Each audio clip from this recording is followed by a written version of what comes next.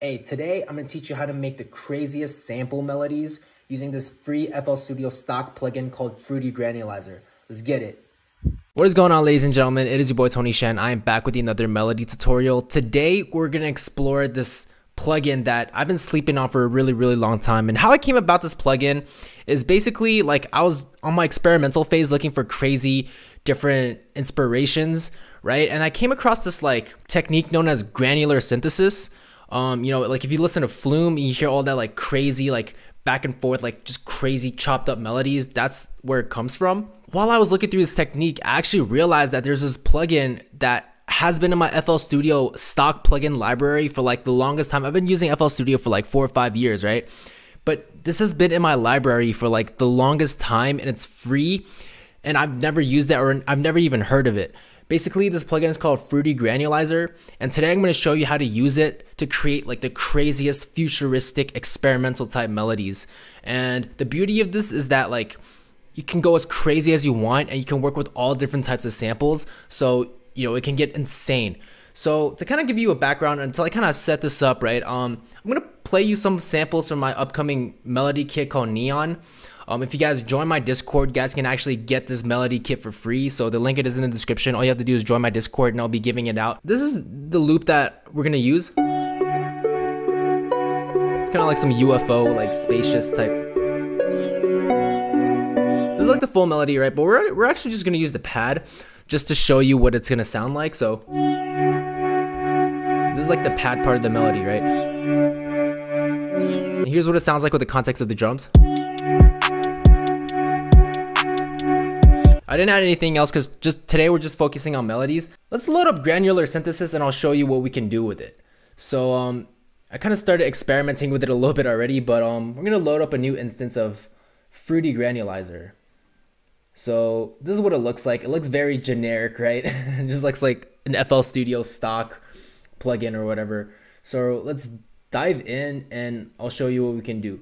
So this is the pad that we're gonna use, right? All we have to do is take this, let's take this and drag it into our Fruity Granulizer. Right, so now, as you can see, it's loaded in our granulizer, and then you can actually play notes.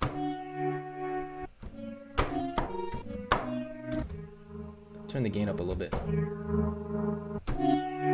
Okay, so Fruity Granulizer by default, like the root note is set to C. So if you play C, the original sample plays. But you have to note that the original sample that I made the melody in was in D major. So if you play a C here, it's actually going to play in D major because that's the original key of the sample. So that's just one thing to note when using Fruity Granulizer. But anyways, basically what a granulizer does, or like what granular synthesis is, it chops up your sample into like really small grains, and it allows you to like manipulate the sample by jumping to like random grains, or like changing the attacks or like spacing of certain grains, and it just gives it like a super futuristic and trippy effect, right? So the first thing I'm going to show you is just using Fruity Granulizer on the entire sample, and then chopping the entire sample up into like bits that sound super cool. So let's just play a C.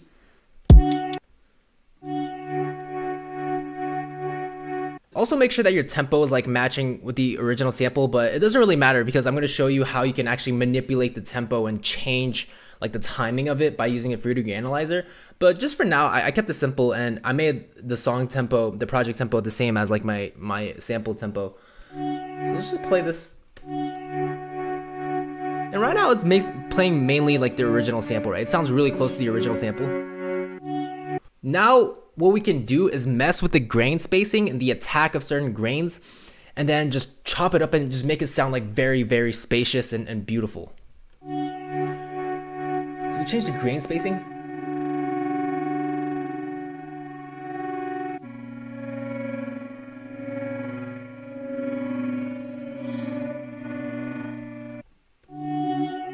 We change the wave spacing and the grain spacing. Pretty cool, right? The attack time.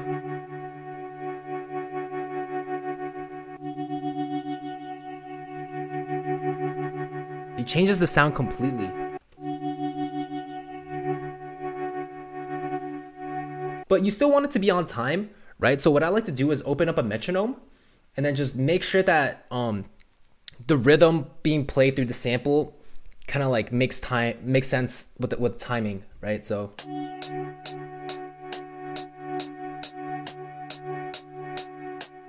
just mess with the knob. So that's kind of early, right? So just mess with this knob.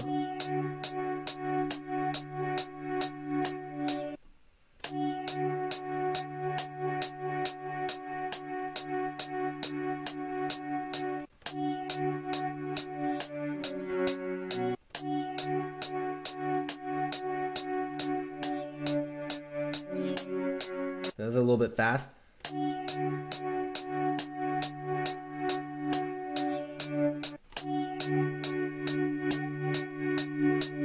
It's a little too fast still.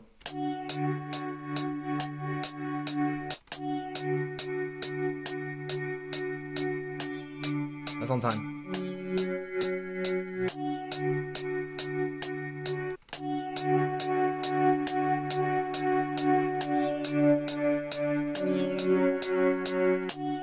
Yeah, so now it's on time, right? And then you can mess with the effects knob, which like this changes the stereo separation, so it makes it like go back and forth between your ears.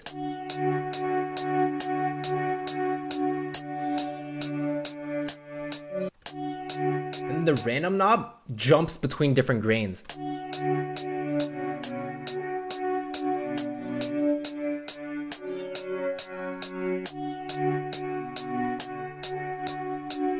So it just makes it a little bit more trippy and just jumps around, right?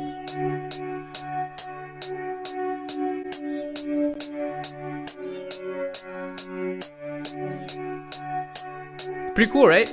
And then you could also add different notes because this is a sampler, so you can actually play it in all different types of keys. Right? So you could add one an octave higher.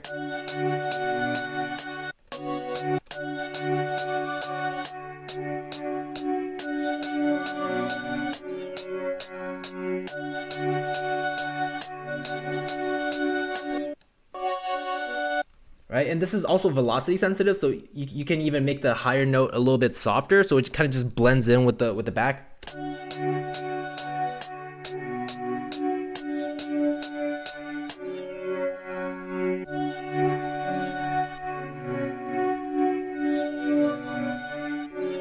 It just sounds super like majestic and chaotic and like almost space-like, but everything's in key because you're using the sample and just jumping back and forth. It could be used like as a pad in the back, or you could even, you know, have a section where it's all just granular and then it's all chaotic and stuff. And you can also add some effects to it, right? Like a reverb would bring it out more and just make it sound bigger.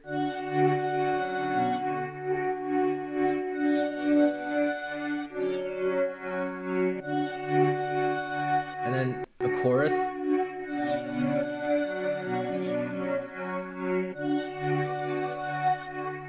Right, and with the context of the drums.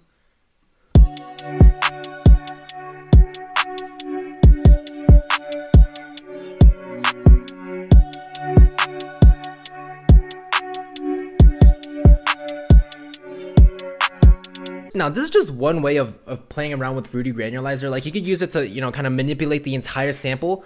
The other thing you can do is kind of use it as its own instrument and then sample like a one shot. So the next thing I did was I just sampled like a flute note.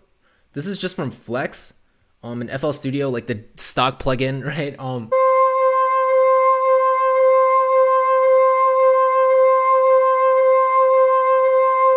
Not that cool, right? It's just a generic flute sound. It's just a flute playing the C note. So what we can do is take this one shot that you just sampled from a generic FL Studio stock plugin and then use it inside of a Fruity Granulizer and then use it as like its own instrument. So let's open up Fruity Granulizer. Let's drag this in here. And what you can do is play actual notes, right? So I'm gonna use the same pad melody that we did earlier, but I'm just gonna take the MIDI of it.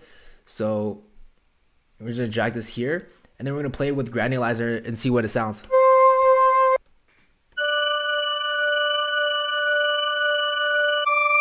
Maybe pitch it down an octave.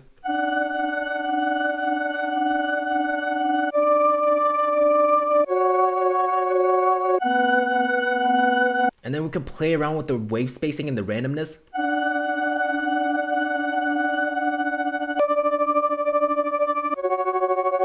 And then another few things to note, this knob is super useful because it tells you where to start the sample. So as you can see, there's like a little bit of space here. That's why I have a little bit of like a clip, like a little pop at the beginning, right? So if you drag it somewhere like here, there's not gonna be a pop anymore. And then also, if you enable loop, it means that like once you play the entire sample, it's gonna loop back instead of stopping. So if you didn't have loop on, like, and you held the sample all the way, it would just stop. Sometimes, you know, it would be appropriate to turn loop mode on, but in this case, it doesn't really matter since the flute sample is like super long anyways. But anyways, if you just mess with like the randomness and like the panning and the depth, you can get super cool effects.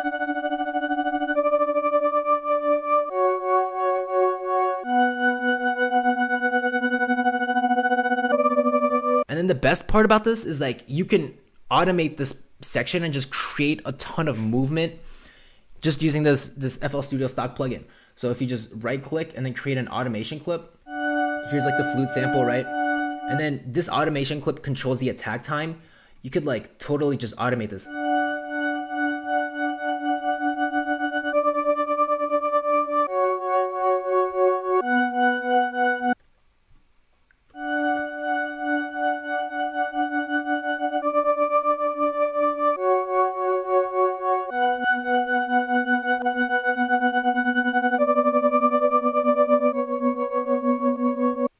Doesn't that sound so cool?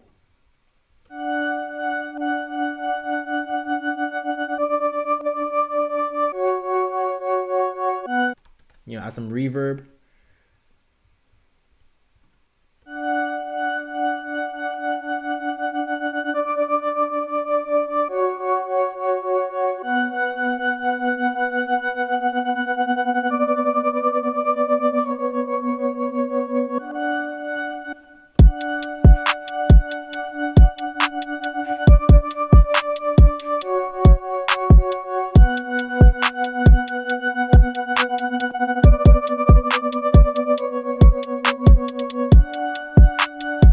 Sounds so cool, right? It sounds so trippy. All we really did was just take one generic sample that we got from Flex and we turned it into something that's super crazy and just experimental, right?